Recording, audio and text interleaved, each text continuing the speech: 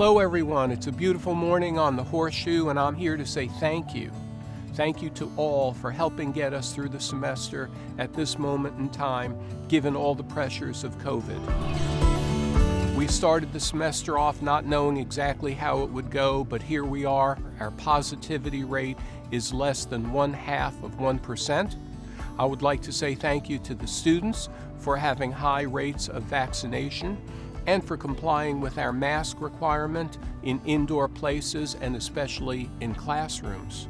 Thanks to the faculty for also having very high vaccination rates and for being dedicated to educate our students in the classroom where we all know they want to be, and I trust that is where you want to be as well.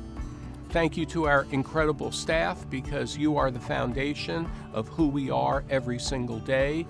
And also to our external constituents, to our alumni, our community members, our friends here in the city of Columbia and beyond, thank you as well. So we don't know where we're headed with COVID. We are not out of the woods yet, but there are, of course, spots of sunshine. We are hopeful and optimistic about the future and about the spring semester.